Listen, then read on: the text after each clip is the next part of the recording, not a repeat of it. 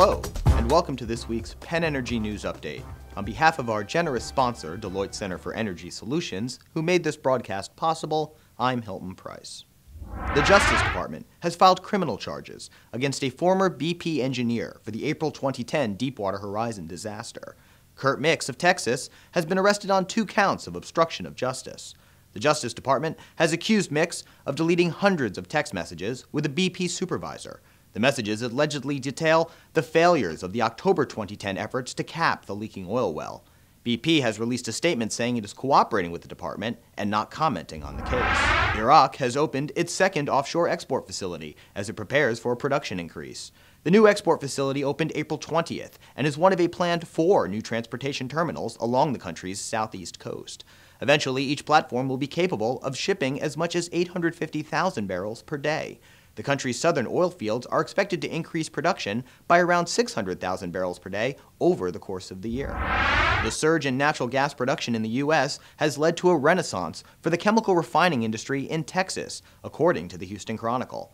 With natural gas plummeting to below $2 per million British thermal units, a growing number of energy companies have decided to reinvest in the Houston area and the Gulf Coast.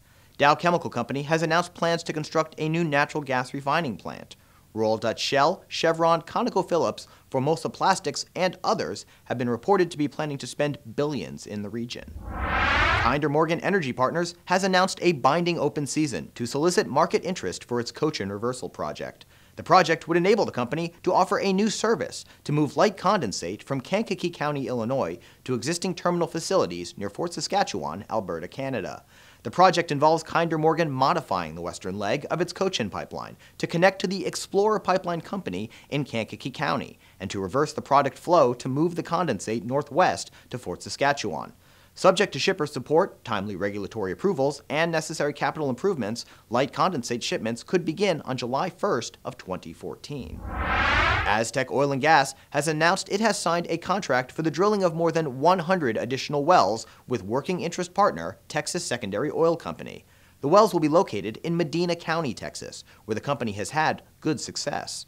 Aztec currently has 2 rigs drilling full-time in the county and has plans to start a 3rd. Thank you for joining us this week. For these stories and more, go to PennEnergy.com.